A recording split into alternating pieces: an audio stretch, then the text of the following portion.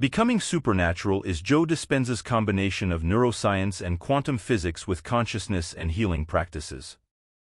It's best to go into a book like this with an open mind, but don't follow it like a religion.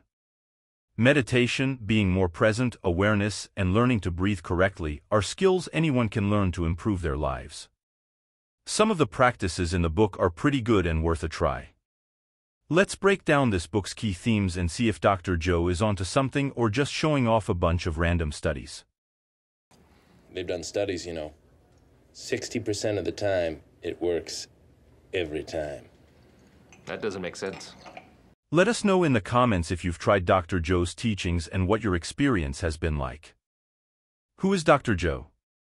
He's a doctor of chiropractic from Life University and researcher on the effects of meditation and self-healing.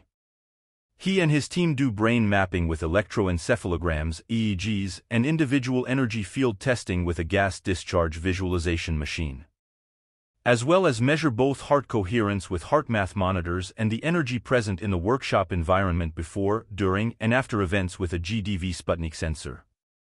Soon, he plans to include epigenetic testing in this research as well. Dr. Joe was in a terrible cycling accident that left him with 6 compressed vertebrae. He was told he'd never walk again. Instead of getting surgery, Dr. Joe visualized reconstructing each vertebrae of his spine with his mind. In 12 weeks he was back to work at his chiropractic clinic and fully healed. All with his mind. An hour hit me from behind and catapulted me out of my bicycle. The compressive force compressed 6 vertebrae in my spine. The prognosis was I'd probably never walk again, and that I needed a radical surgery called the Harrington rod surgery. If this had been anybody else, I probably would have recommended that they have the surgery, but this was me. I decided to check out of the hospital, and I just had this one thought, and the thought was the power that made the body heals the body. So I would start off in my mind reconstructing my spine vertebrae per vertebrae, and then I'd start thinking about living in a wheelchair. So for 6 weeks, I went through this incredible dark night of the soul because I couldn't really get my mind to do what I wanted it to do. And it would take me about 3 hours closing my eyes and reconstructing every single vertebrae and starting over again every time I lost my attention. At the end of 6 weeks, I went through the whole entire process without losing my attention, and it was like I hit a tennis ball in the sweet spot. Something clicked in that moment. I clicked. I started noticing significant changes in my body. My motor function started coming back, and my body began to change dramatically. And I was back on my feet in 10 weeks, and back training again at 12 weeks, and I just made a deal with myself, and the deal was that if I was ever able to walk again, I'd spend the rest of my life studying the mind-body connection and mind over matter, and pretty much that's what I've been doing since 1980. So how did that happen? Dr. Joe spends some time explaining quantum field theory. The theory explains that particles are excitations in fields that propagate throughout the universe. So the universe we experience and all the particles and atoms we interact with are really all of these fields interacting with each other and exchanging energy. Since particles are not viewed as distinct entities or points with well-defined trajectories, their behavior becomes probabilistic and wave-like. Even the empty vacuum of space has fluctuations, demonstrated with the Casimir effect. Then there's quantum entanglement or, as Einstein put it, spooky action at a distance, in which 2 particles can be in an entangled state. No matter the distance, as soon as one particle's state is changed, the other changes instantly. This gives us the image of a universe that is a buzz of vibrations through all these fields. This is just the cool-sounding quantum field theory examples. As accurate as the theory is, in reality the theory is computationally very difficult. Not even supercomputers can keep up. And it's incomplete. There's no explanation for gravity, and it only explains the interactions of about 5% of the total amount of energy of the universe. There's 25% of energy in dark matter, which we kind of know is there due to gravitational lensing. And another 70% in dark energy, which is just there. Using this as his scientific foundation, Dr. Joe makes the leap that if you can connect with these quantum fields, you can control the output, create your wants and desires, and even heal yourself. Dr. Joe spends a lot of time on the pineal gland, as most spiritually based practices do. This is a small pinecone-shaped endocrine gland located in the center of the brain, near the base. Its primary purpose is regulating melatonin for your circadian rhythm, the sleep-wake cycle. It's unique in that it has its own photoreceptor cells to know how much light there is to regulate melatonin production. It was really interesting to learn about ancient cultures and their spiritual beliefs and practices related to the pineal gland. Dr. Joe goes on to explain how this gland is the antenna that we use to tune into the quantum fields. Finding the right frequency to vibrate at allows one to tap into the unlimited potential of possibilities. Dr. Joe goes into the different brainwave frequencies and what states of mind they put you in. Alpha waves, you're in a more creative mindset. Beta, you're awake and alert. Theta, relaxed. And delta, you're in a deep sleep cycle.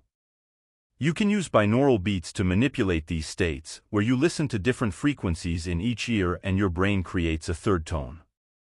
If you are just starting meditation, these can be very helpful aids to get you comfortable and into a consistent practice. Dr. Joe has plenty of them out there. An interesting breathing technique he gives in the book is when sitting, perform a Kegel at your base and imagine you're holding your energy.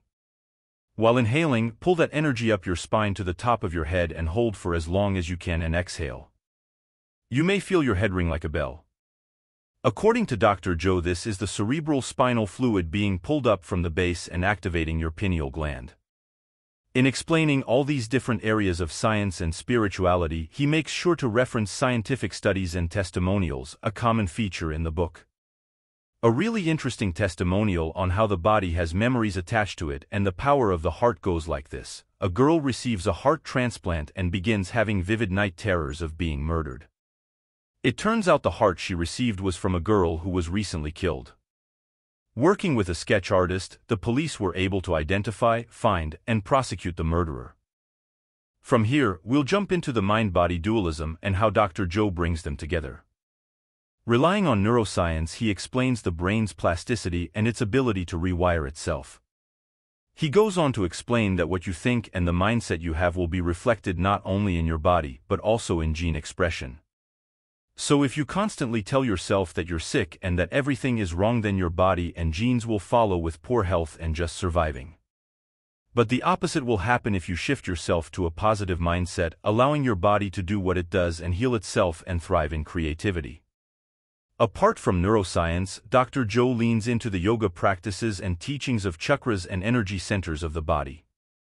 To give a brief overview, your lower energy centers are related to your physical body and basic human necessities, like eating and reproducing. And the higher energy centers are part of creating your reality. He goes on to explain that it's easy to reside in lower vibrating states and feed a cycle of negativity, storing emotions as ailments in the body. But in as little as 4 days of meditation, you can begin to break that cycle and shift that energy. And through different meditations you can raise your vibration and connections to the quantum field, heal yourself, and create your desired life. Again, he has a lot of different content out there, you can pick one and go. Dr. Joe references a bunch of different brain scan studies that have been performed. Scanning a monk's brain while meditating is always interesting. In short, this is how Dr. Joe claims to have healed his 6 compressed vertebrae. Is it true? That's for you to be the judge of. Like I said in the beginning, learning how to meditate and breathing properly are great practices for anyone to learn and can improve your quality of life greatly. And Dr. Joe gives us some neat studies to support it. Now for some criticisms. Dr. Joe isn't really discovering anything new here. He's packaging up a lot of other people's work and making it fit a specific narrative. He has very little original data-driven research that is published in scientific journals. As for all the quantum mechanics stuff, it really isn't needed at all. Quantum field theory is not designed or intended to be used to explain consciousness. PBS Spacetime does a good job explaining. There's even the interpretation of quantum mechanics called superdeterminism, where there's no free will. Dr. Joe's ideas are based on the idea that consciousness is some quantum universal force, which is still being studied. Check out Sabine Hassenfelder, an actual physicist, for more. The information of the different energy levels combined with the spirituality stuff is entertaining, but again nothing new. You can find similar studies and almost word-for-word references in other New Age healer books. The power of positive thinking has been around for a long time and marketed a lot of different ways. At times I'm reminded of Pastor Dr. Norman Vincent Peale and his power of positive thinking. The pastor of the Trump family who shaped Donald Trump's mindset, according to a 2009 Psychology Today interview. No longer negatively defeated, but positive, hopeful, optimistic, victorious. For 50 years, Peale was pastor of Marble Collegiate Church in New York. For many years, Trump's parents sat in the pews listening, and so did a young Donald. The message of positivity began to take hold. One reason that the positive thinker gets positive results is he is not afraid of a problem. As a matter of fact, he finds problems exciting. He likes to take a tough, knotty problem and rip it apart and put it together again in the right manner. With a father who preached much the same philosophy, Trump became sold on it. His father, Fred, actually became good friends with Peale, and the pastor married Trump and his first wife, Ivana. Decades later, Trump told Psychology Today magazine, quote, "I'm a cautious optimist, but also a firm believer in the power of being positive. I think that helped. I refuse to be sucked into negative thinking on any level, even when the indications weren't great. That was a good lesson because I emerged on a very victorious level. It's a good way to go." And when we interviewed the future president during his run for the presidency, Peale's impact on his life was top of mind. You know, the greatest speaker I think I've ever witnessed was Dr. Norman Vincent Peale. And he would speak the power of positive thinking. He would speak so much, and he'd bring it into modern day life. He'd talk about success stories and people that were successful and became alcoholics, and then they conquered it. And I grew up watching that. He wasn't reading and I've had plenty of pastors and ministers that read.